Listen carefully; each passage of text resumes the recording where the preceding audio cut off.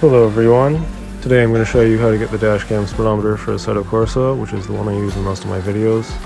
And I've included my custom settings because I have changed a few things. So I'll go through what I've changed real quick. If you look at the default speedometer here, it's a bit small and it's fairly transparent, so it can be hard to see sometimes. So I've made it a bit bigger and a bit less transparent. And the format for KMH and MPH are slightly different. MPH is capital MPH.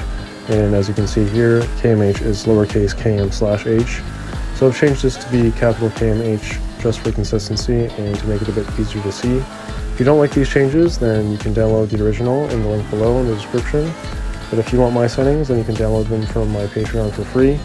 And I've also repacked the files so you can just drag and drop them into the Assetto Corsa root folder instead of digging through the folders yourself. So it's a bit easier to install, but other than that, it's all the same. And let's get into the install now.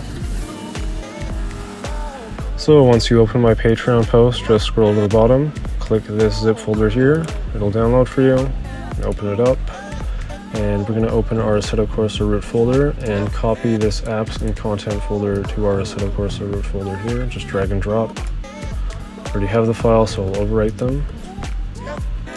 Once you've done that, we're going to go to Content Manager, we're going to go to Settings, Assetto Corsa, and then Python Apps.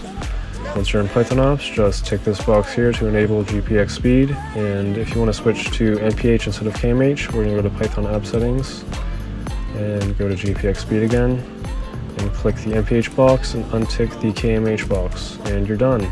Now we can set it up in game. So once we're in game, you can open the app, and to do that, we'll just go to the sidebar here, type in GPX, and you'll see the app pop up here. Just click it, and there you go. You got the Dashcam Speedometer with my custom settings, and you can move it around wherever you like. But I'll show you a little tip on how to center this properly. So if you go back to the app bar here, you can open this onboard settings app. Once that's open, you can just hold Control, and this pink line will pop up, and you can use this as a reference for the center of the screen, so you can center this properly. I prefer putting it at the bottom or the top. But there is no right or wrong location for this, it's wherever you like. Yeah, that's how you get the custom Dashcam Speedometer and how to center it properly. Hope this was helpful, and have a nice day.